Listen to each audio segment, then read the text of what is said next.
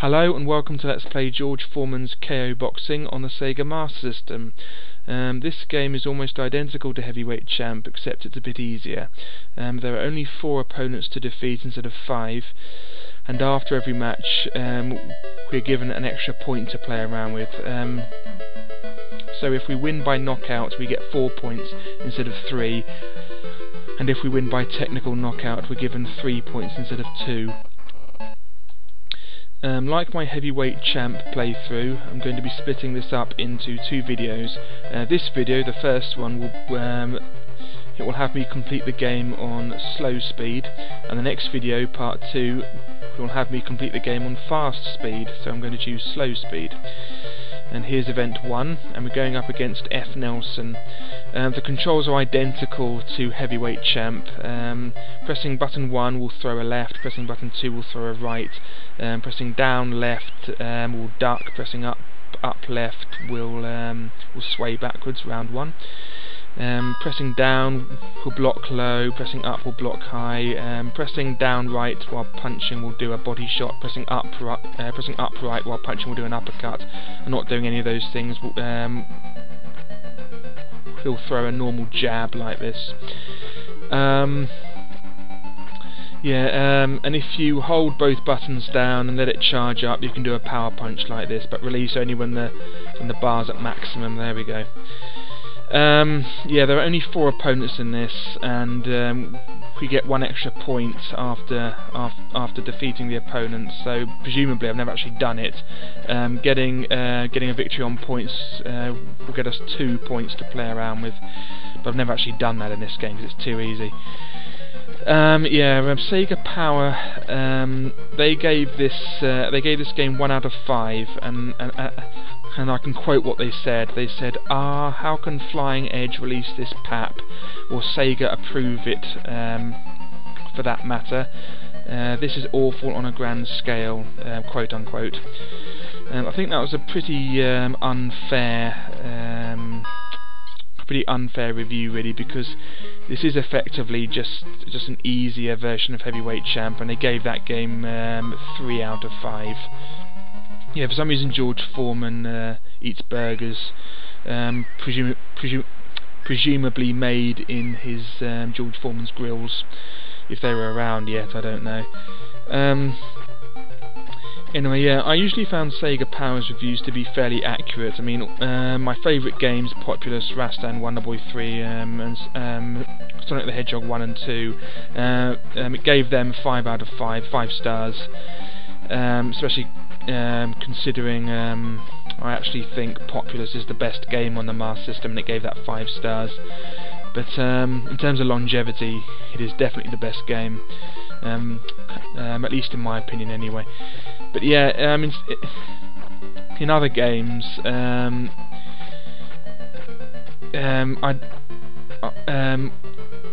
I have disagreed with Sega Power, such as Tasmania. It unfairly only gave it 2 out of 5 because, well, the reason it gave Tasmania a low score is because it unfairly compared it to the Mega Drive version, which of course was going to have really good graphics and much better gameplay, because Mega Drive was better than Master System mostly. But so it gave it 2 stars. Sega Pro magazine, different magazine, actually looked past that and gave it a really high score. They did percentages. I think they gave it over 90% or something. But yeah, I think it was unfair giving Tasmania only 2 out of 5. It's a good game in its own right, and it shouldn't be compared with the Mega Drive version, really, because the Master System is not the Mega Drive, and there's no reason on earth that you should compare the two.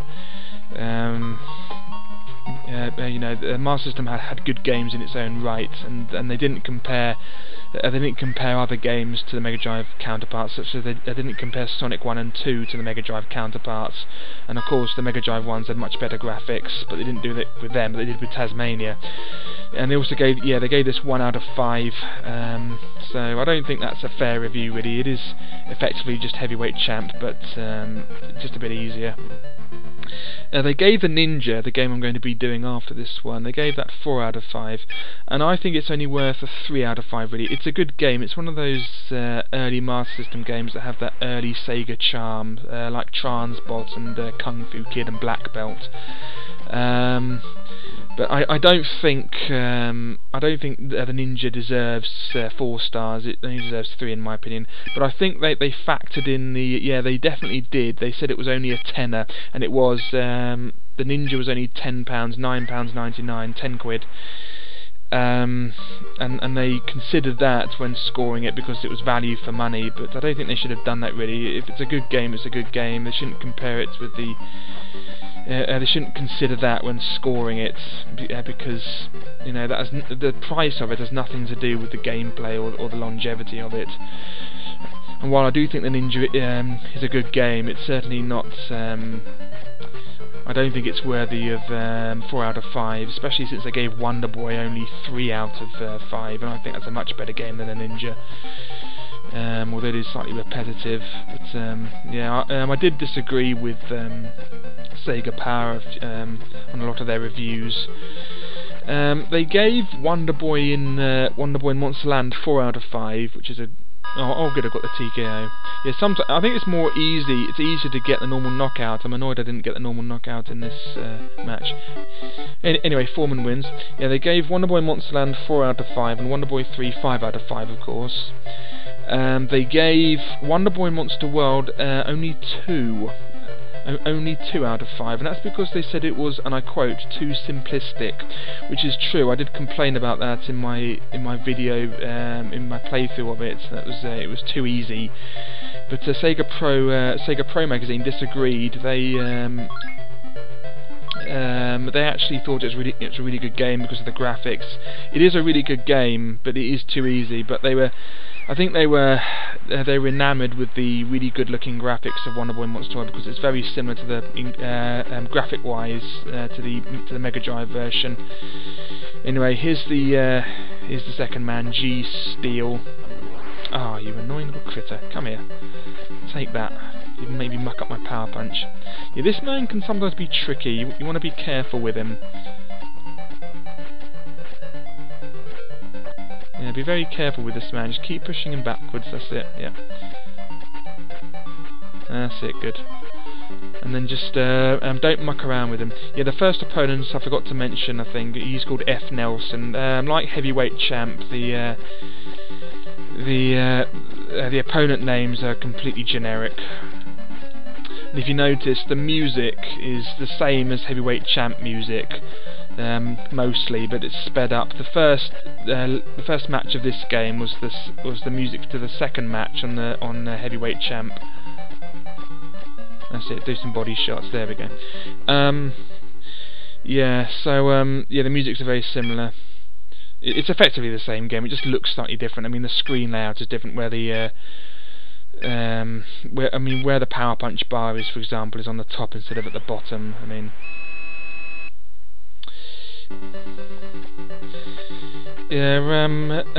George Foreman,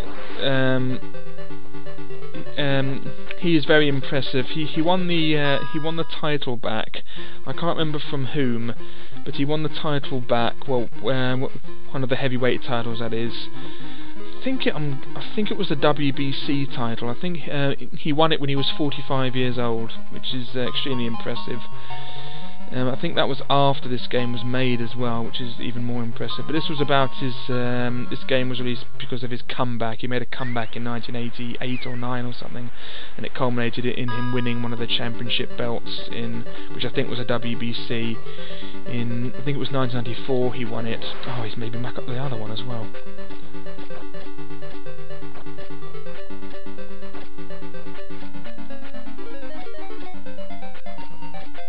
Take that for making me muck up my power punches.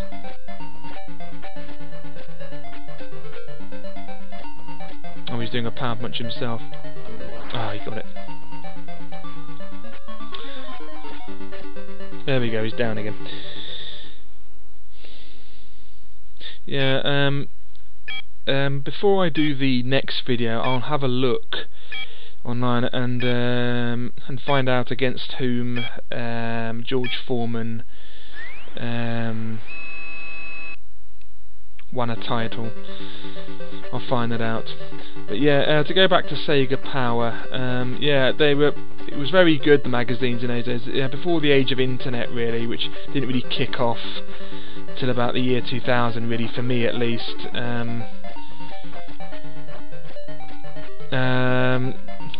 Video game magazines were the only, well, and one's peers of course, were the only source of information about video games. I mean, if you didn't, there we go.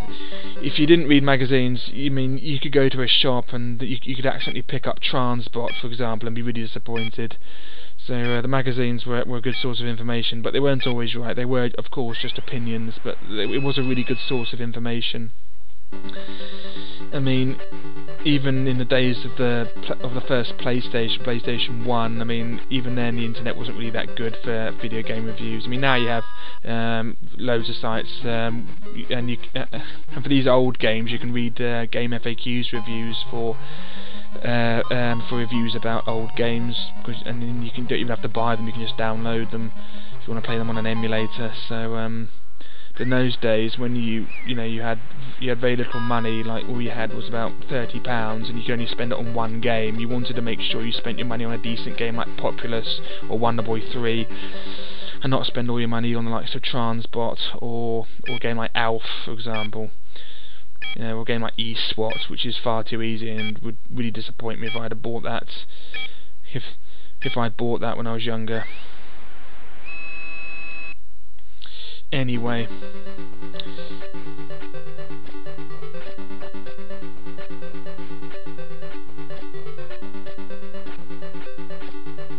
he's going down, trust me. There we go.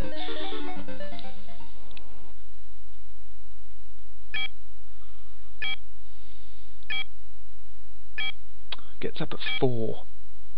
Can't believe he made me muck up 2 of my power punches. Yeah, I think this bloke is actually the hardest one. After this one, you get so powered up that the game is plain sailing, really. I tried to dodge that. Never mind.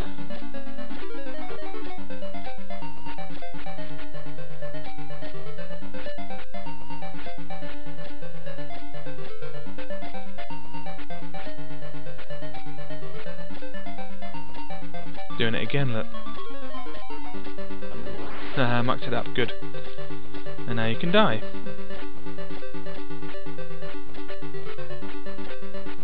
Come on. Making a comeback.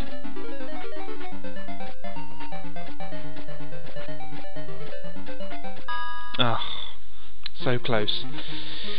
Another 10-7 round.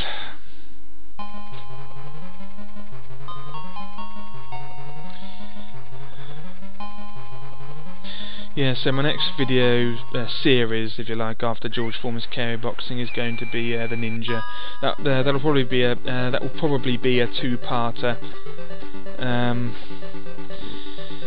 Because I think the game's a bit too long to do in one video.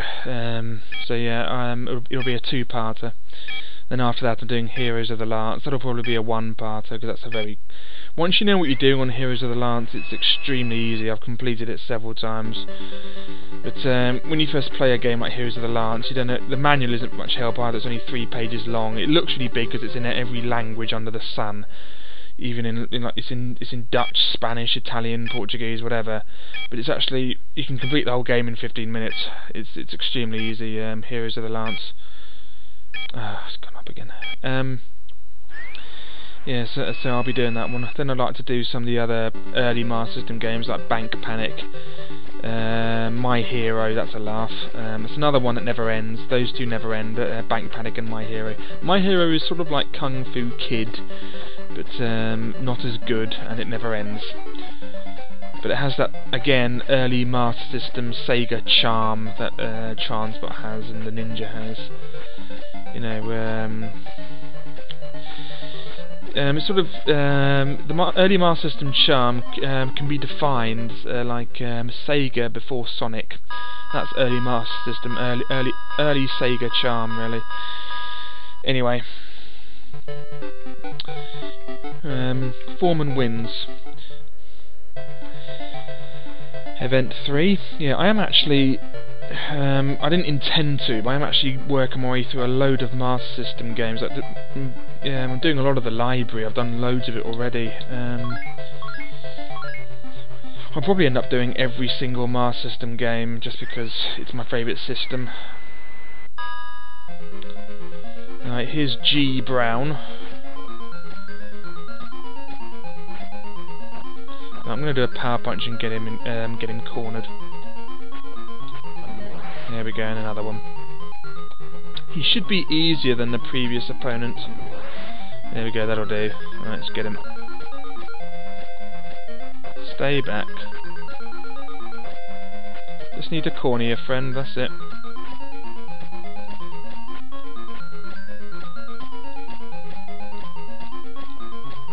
Go for it, there we go. Oh.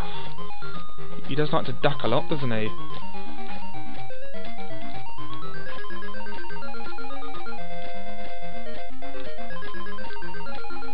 There we go, he's down finally.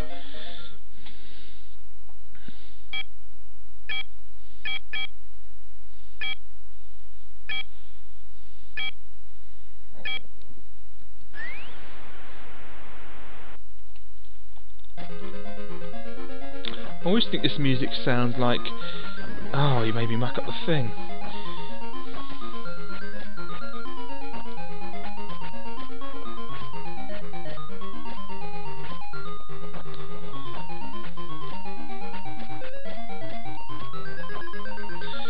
Yeah, I always think this music sounds... it sounds a lot like... If you remember Asterix, the music when you're on the ship and you have to grab onto that rope. I think it's that music anyway, yeah. It sounds like that one. Anyway, he made me muck up one of the power punches. I'm in a bit of bother. Right, here's round 2.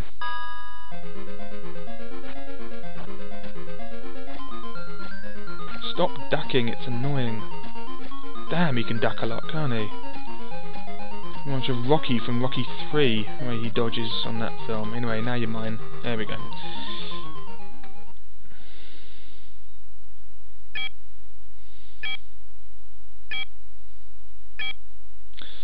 I'm going to torture him. I'm going to crucify him. Real bad. No, because he's gotten up at 8.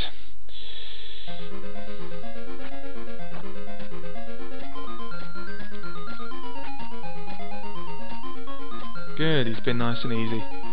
There we go.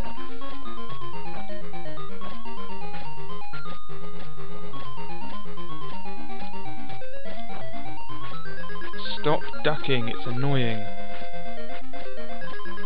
Just take your pounding like a man.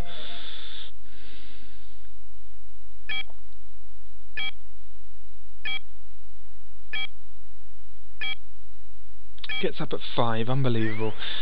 It looks like it's going to be another technical knockout. I do find this game easier to get a normal knockout, a proper knockout on. But I haven't seemed to have done it in this video. But it is much easier, in my experience, to get a proper knockout on this game rather than heavyweight champ. I might do later on, further down the line, a video of James Buster Douglas knockout boxing, but I didn't see the point because, well, I don't see the point now because I might just do it for completion's sake. There you go, that's the TKO. Yeah, if I am going to do every single Master System game, but it really is just heavyweight champ, except it says Buster Douglas instead of S. Davis. That's the only thing really. And it has Buster Douglas's name on the title screen, I think, and a picture of him. Right, here's the title bout. As I told you, there are only four matches in this one. Annoyingly, I didn't get any proper knockouts, so I'm lower a bit on the old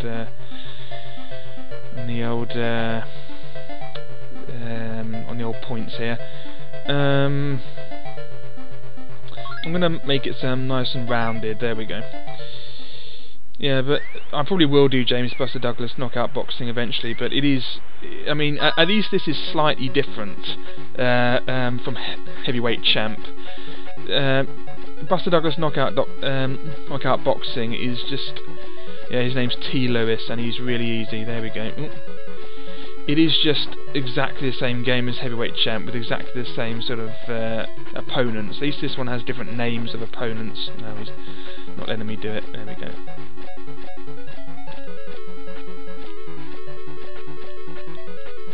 Come on, take your pounding.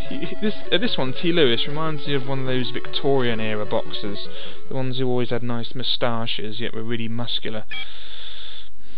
Or maybe those circus tough men that used to lift loads of weight and everything, because weightlifters weren't very common in those days. So they were circus acts, really, like a bearded lady, but they always had nice moustaches. Anyway, I digress. I'll do a power punch. Oh, he made me muck it up. Right, not this. Oh, he's done it again. He's done it again, twice. Right, you're going to pay for that. I'll make you trim your moustache. You made me muck up 2 power punches, you little swine. It's so easy to muck them up, though. It really is. There we go, he's down. Don't really need the power punches. Is it me, or is this the slowest count ever?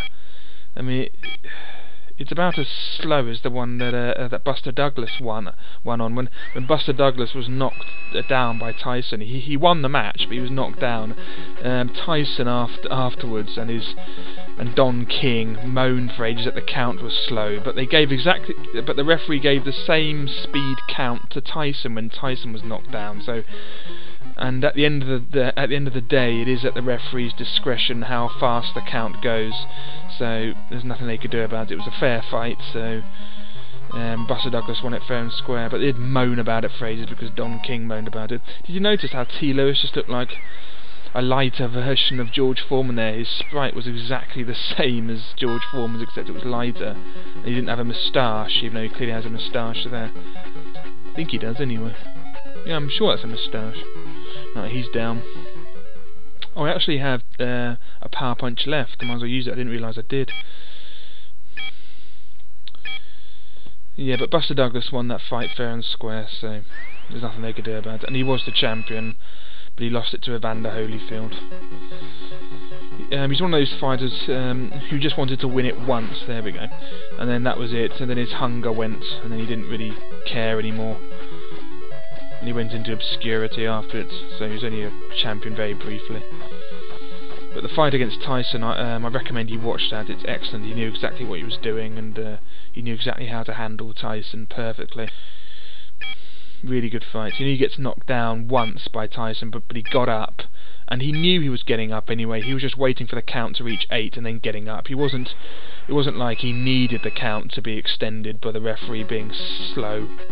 He knew. He knew what he was doing.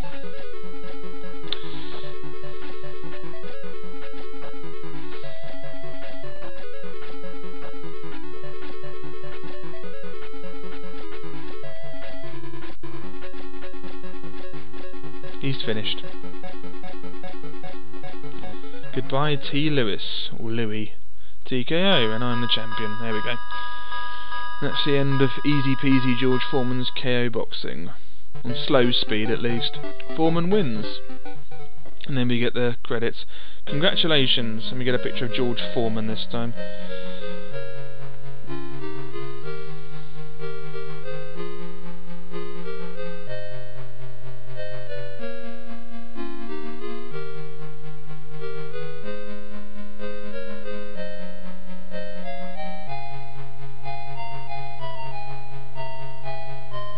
It didn't have a message like last time on Heavyweight Champ.